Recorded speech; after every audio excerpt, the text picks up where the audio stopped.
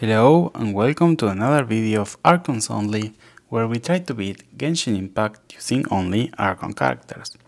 So for today's video we're trying to finally advance through the Sword Cemetery quest, that we need to use different elements to actually activate the pillars.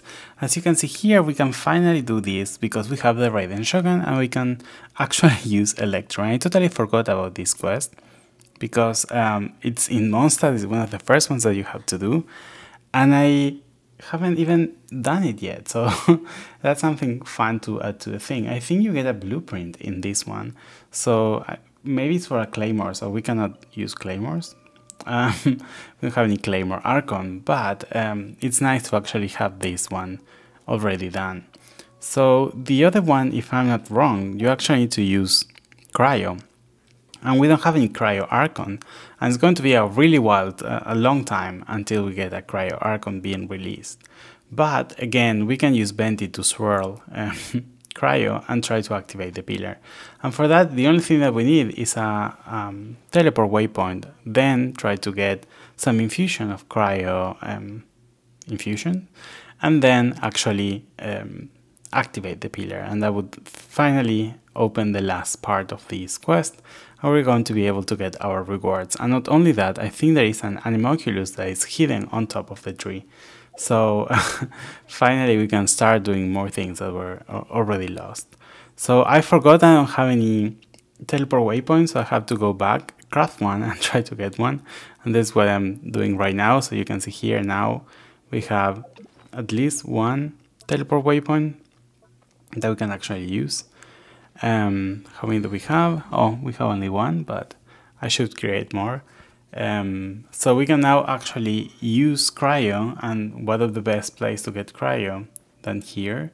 I think there is a Cryo flower in here, not the Cryo Regispine, but I cannot find it, so then I decided to go here, that I know that it's my main source of Cryo, and we can actually try to swirl it in to actually finish the event and finish the quest. So let's see if it works and I don't have to repeat it. Perfect. So this actually concludes the whole quest. So we can see we can remove the 3 barriers and we can actually claim our treasure finally after a really long time of not doing it. And it's something that gave me the idea of trying to do this after that we did in Lua, where we were able to complete more quests using basic a teleport waypoint and an infusion of an element. Like in the previous one it was Pyro, and now it's Cryo. And this reminds me of what we did in Dragonspine, where we have to do Cryo over and over again to try to unlock that part of the Dragonspine quest. So here it is, the chest. We were able to get cool stuff, and now we can actually there is the billet. Yeah, it's a Claymore, and now we can actually get the Animocula that is hidden in here, so we can cross that from our list. And I actually don't know how many do we actually need. Also with the Geo ones, we really need a lot of Geoculus, for example. But I don't want to buy I want to craft the finders, because you actually need to get the stone material that Zhongli used for leveling up, and that's something that takes forever to farm, especially if you don't have like a Geo character or even a Claymore character. So it's a no-no until we get Zhongli. So yeah, that's something that we can finally claim and finally finish in here. And this put us a little bit more closer to those glider wings for Mondstadt. I think they're going to look fantastic on Venti.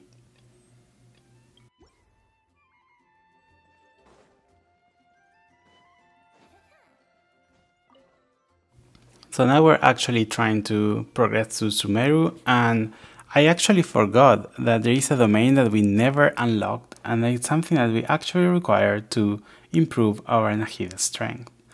And this is me trying to reach the domain to finally unlock it, and then I can teleport without doing it. So actually this is going to be the first time that we're going to do the book domain for Sumeru.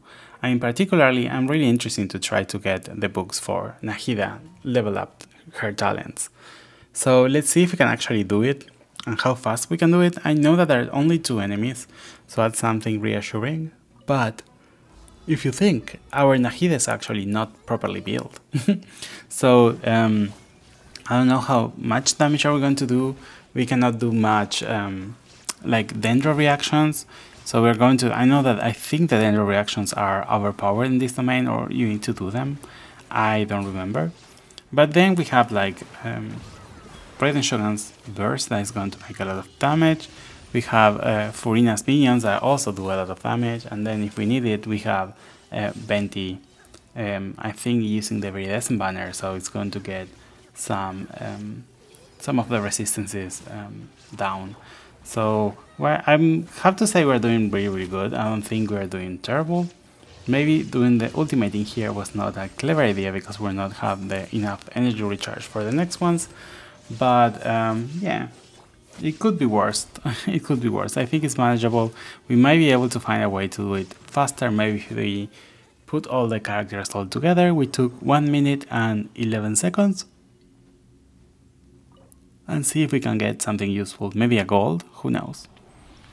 No gold for us. I actually feel that the other domains, the ones that were from Mondstadt or Liyue, give more of the good books, like the golden ones, where these ones are not giving many of them. So I don't know if that's intentional or not, but that's something that I've been feeling during the last part. And maybe it's like that, or maybe it's not. You can tell me. So we can actually level up Nahida's talents. That's a good thing, at least to level 4. And we may be able to get a level 3 on her ultimate. So that's something that I'm trying to do right now. I'm trying to make Nahida stronger because I know she could be a really good character that she can actually increase our DPS potential. So a lot of things are going to see through this video is actually trying to build her a little bit more so we can actually make her stronger. And again, here we can see that it's 244, so I would say it's really pretty build. We still need to level her up. She's level 16 only, but it might take us some time to actually do it. But I think that's the fun part of this challenge, that we can actually try to improve our characters as long as we get them. And particularly we did this with Raiden Shogun, and now we're in the process of building Nahida. So for this, not only we need to level her up, we also need to level her up her weapon, and that's something that I'm trying to get some materials in here.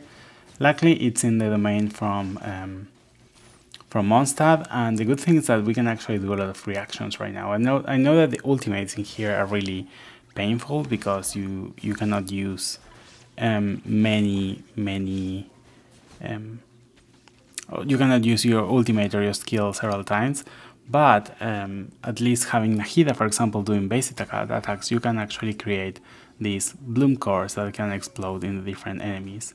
So I have to say that having Nahida here is kind of like an advantage, and then we can use different elements to try to break the shields and try to make everything easier.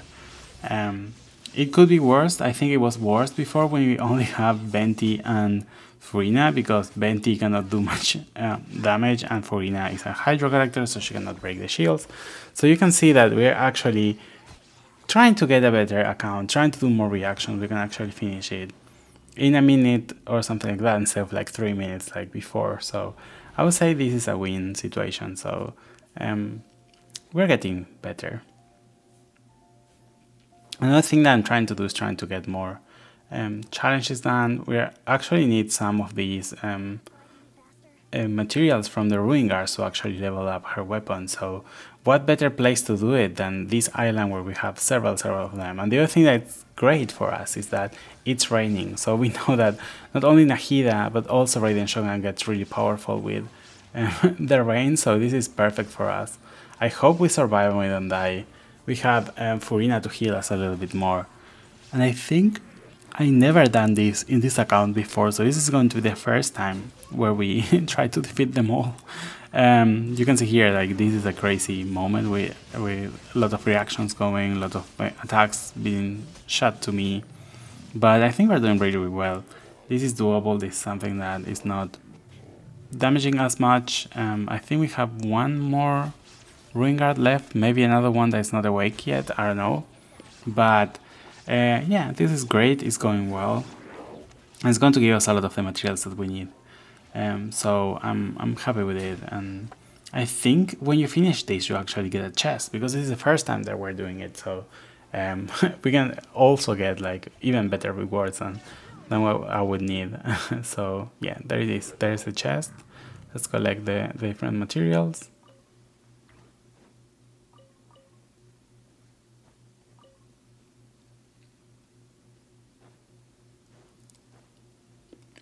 And let's open the chest and see what do we get. We're close to get, well, not that close, but we're close to adventure rank 49. That's insane. Do we get something when we get level 50? Can we like level up to certain levels? I don't remember if we need to do that in order to ascend our characters. I think maybe we need level 50 to actually get them to level 90. Maybe that's a whole reason.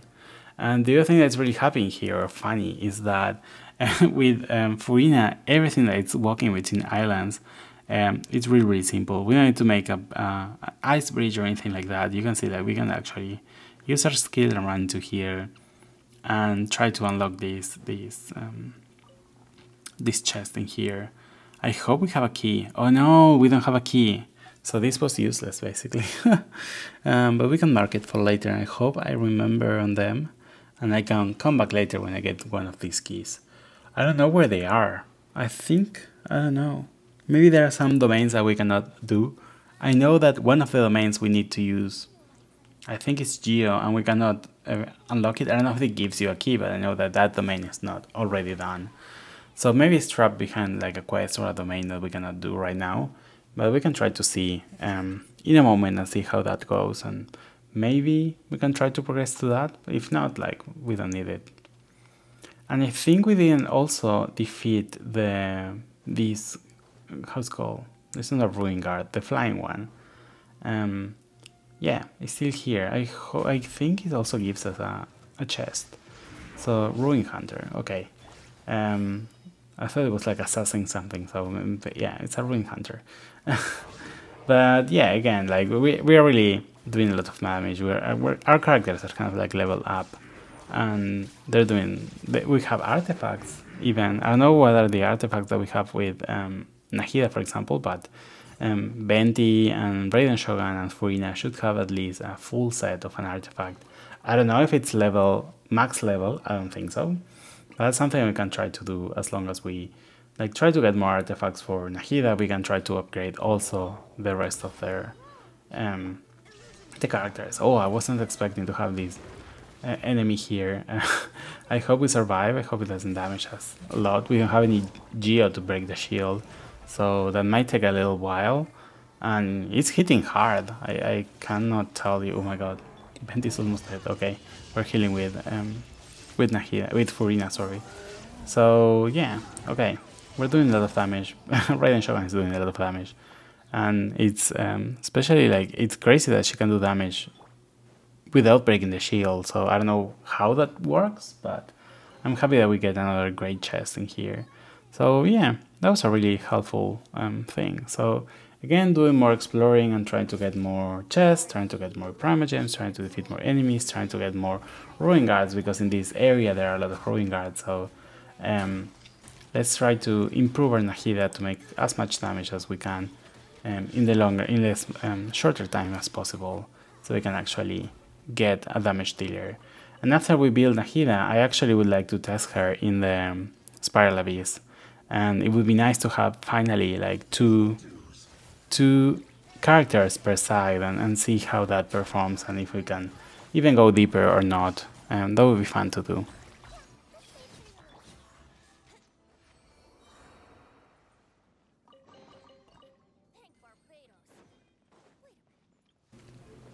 So we were able to get all the materials to ascend her weapon until the maximum level that we can do right now, that is level 80, and we can actually level up the weapon until level 80. So that's the maximum level that we can get, and it's the same level of all the other Archons that we have, so that's really great.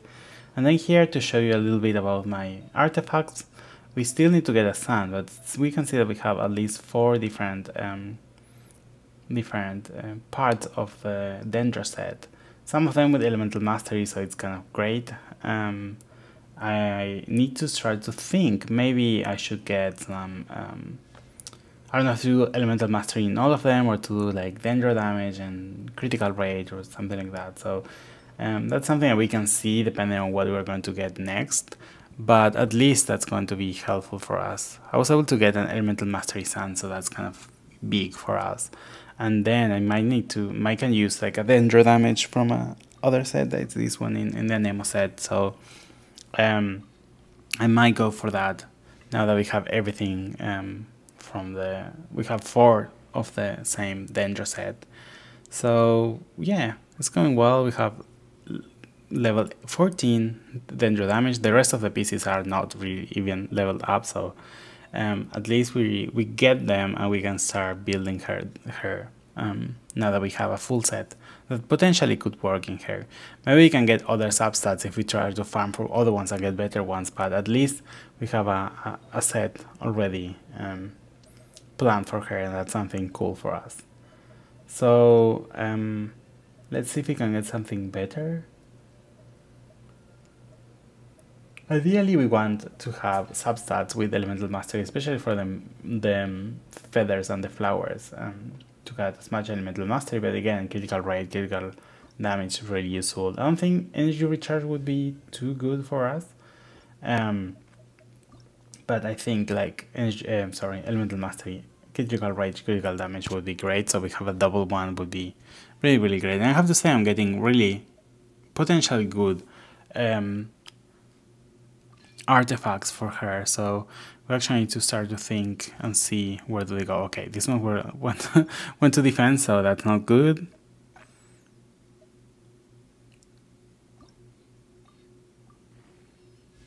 Energy recharge could be better.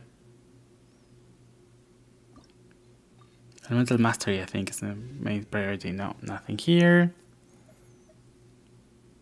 So yeah, I guess that this one is the best one we have. We can use the one that we just increased and they didn't give us much. So let's see what's the next status. Okay, Elemental Master, great. And level 10, so we got a boost. Okay, maybe that's the one that we're going to use. What about the feathers?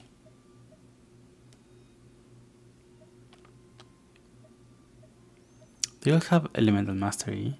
19, 19, 19. Oh, we got an Elemental Mastery with the Dendro set. That could be fun.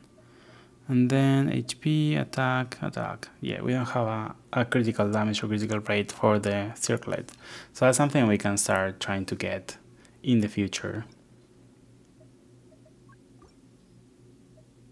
We just got one, so that's the one that we're going to go for. Among other things that are not really interesting. Sadly, it has Elemental Mastery, but we don't have a critical rate. But I think it's good for us right now. And we will see what else we can actually get for her. I think it's going to be built like that, like Elemental Mastery, Dendro damage bonus, and critical rate or critical damage, depending on what she needs. I would like to have her signature weapon because it goes really perfect with this set and with her design and everything. So it's going to be fun if we can actually pull for that. I don't think it's going to be good for any other characters, but that's why, like, we only have Archons, so we only carry what's good for Archons and nothing else. And that's going to be great for us, I think. So yeah, that's my Nahida. I know she's not stunning, she's not even built, but this is just, I think, her second video showing herself, and that's basically what we did. So I was able to farm some boss materials to actually level her up to level 70. So we actually need more materials to reach her to level 80, and then she will be full potential. It's going to take a while, and we also need to level her up her talents, but That's something that we can do with time and try to see what we can do and how that it goes. But there is no hurry about that. We have a lot of things to do. And I think we can actually level up the last artifact that was needed for Raiden Shogun. I think this is the last one, so she's now 20, 20, 20. Oh, and it went to energy recharge, so that's great. Yeah, so everything is 20, so that's great for us. And I think this is going to be the end of the video, so thank you so much for watching. Don't forget to like and subscribe, and share if you really like it, and I see you in the next one. Bye bye!